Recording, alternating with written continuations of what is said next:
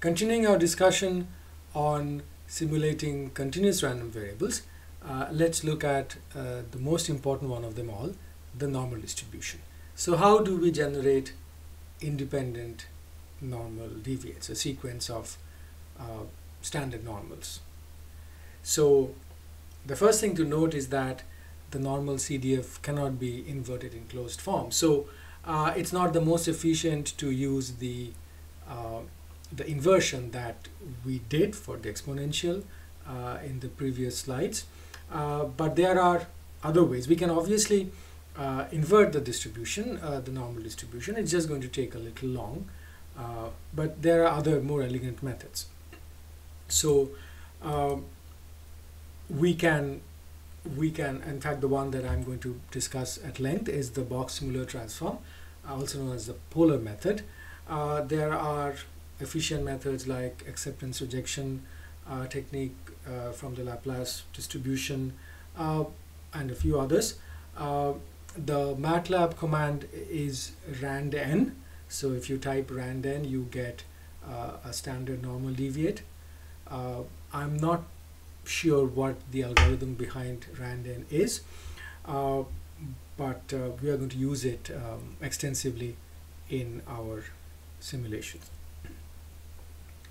And then once we have a standard normal deviate, it's trivial to convert it to any arbitrary normal, because we can always multiply that standard normal z with sigma and add mu to that, and we get a normal with mean mu and standard deviation sigma.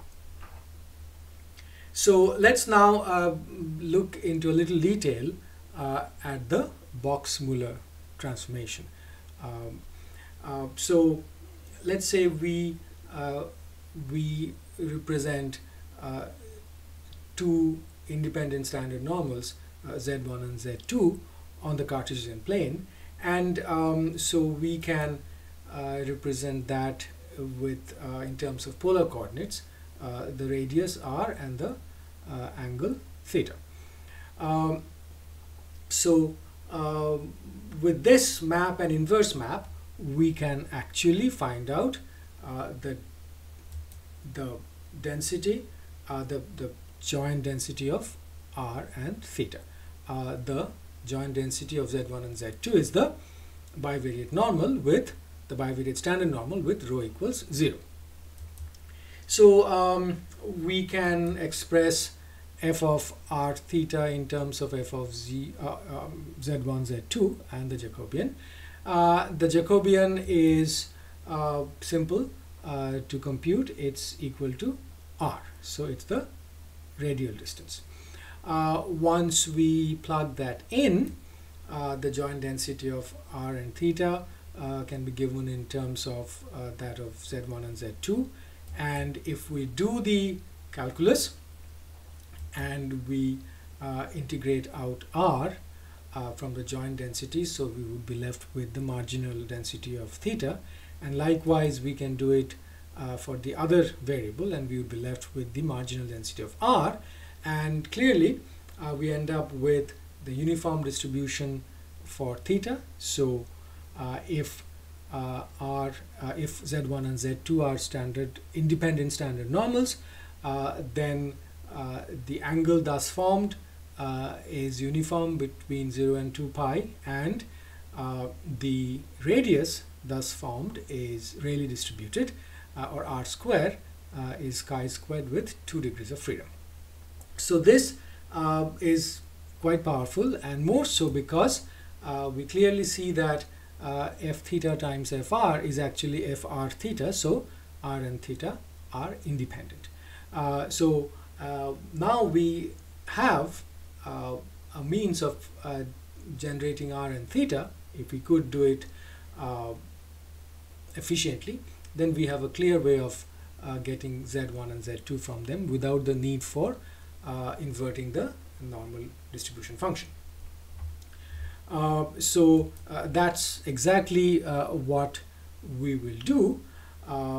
So here we have z1 and z2 in terms of u1 and u2. The first the u1 is used to generate the Rayleigh random variable, and the second u2 is used to generate the angle. Let's look at just an implementation with the MATLAB code. So R, as I said, is Rayleigh with the mean of root of pi by 2, and theta is uniform between 0 and 2 pi. And we are going to use the polar representation for Z1 and Z2. So this would be the code, the little snippet of MATLAB code. We generate theta uniformly between 0 and 2 pi. So the rand multiplied by 2 pi would give me that. Then we generate the radius, which is the Rayleigh random variable, and that's using the transformation of another rand. Here I have used 1 minus rand as the same as rand, they're identically distributed. So that gives those theta and r pair, that gives us the x and y coordinates, which would be actually Z1 and Z2. So this is what 10,000 samples of this process would look like on the Z1, Z2 plane. Clearly, we can get an idea, get a sense that this is looking at the normal, the standard normal dome that we have seen before from the top. So it's most dense near the origin and becomes less and less dense as we move away from the origin, the mean, the mode. And if we want to find the statistics of these 10,000 samples, clearly we are getting something close to the theoretical values. The means of Z1 and Z2 are close to 0.